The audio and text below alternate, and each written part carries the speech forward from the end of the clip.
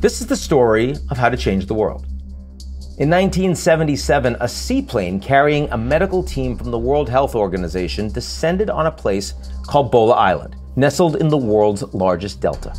Their mission? Monitor and eradicate a deadly and highly contagious virus, first documented in China and easily spread by droplets from a cough or a sneeze.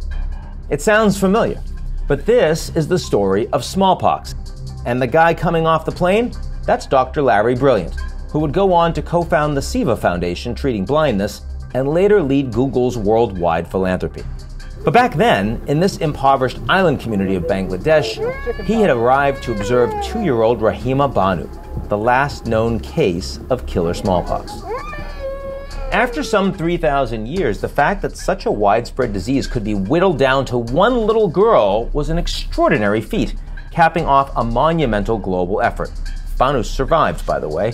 To understand how it happened and what lessons might be applied to COVID-19, let's take a step back and have a look at how we got here. Egypt may claim the earliest cases. 3 out of every 10 people who got it died. And wealth couldn't save you either. Egyptian Pharaoh Ramses V succumbed. So did Roman Emperor Marcus Aurelius. It went on to kill emperors in Japan, queens in England and Sweden, kings in Spain and France, and a czar in Russia. Something had to be done. Early vaccination efforts began in the late 1700s with mixed results, and as medical technologies evolved, so did the push to stamp it out. On January 1st, 1967, the World Health Organization began a project called the Intensified Smallpox Eradication Program. Earlier eradication efforts had failed, just as they had against malaria and yellow fever, but these scientists had the benefit of something their predecessors didn't: better technology.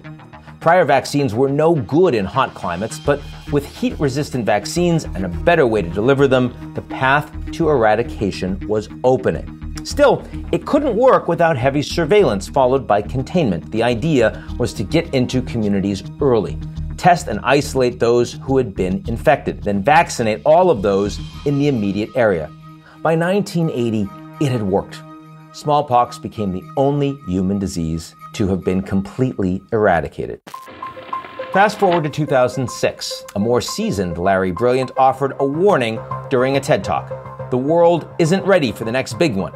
Medical supplies and advanced warning systems were in no shape for a pandemic, and Larry called for investment in a new global system to stop deadly viruses before they could spread.